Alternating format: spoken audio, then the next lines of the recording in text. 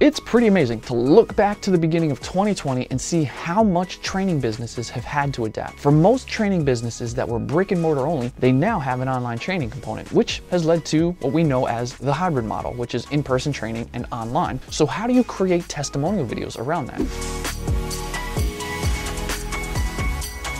Well, the old marketing training that was drilled into my head is to always have one singular focus with the marketing material you're working on. You really don't want 17 things for people to choose from when you really only want one action for them to take. So the truth is, you should really have separate testimonials for each. But since the hybrid model allows people to be in person and or online, then your testimonial videos have to reflect that. They have to focus on how the experience is the same between the two, how the results show no difference over time, and if you want to push to the hybrid model, then the videos have to show why the hybrid option is superior. Now, if you're just using the hybrid option as a placeholder until things get back to normal, then your testimonial videos should really be focused on people coming into the facility. If you want everyone online, then the videos should be all about online. It all comes down to what you really want in the end. The way it seems, the hybrid model is going to be around for a while. So if that's the case, then make your videos focused on why that is superior and get your clients to talk about that specifically.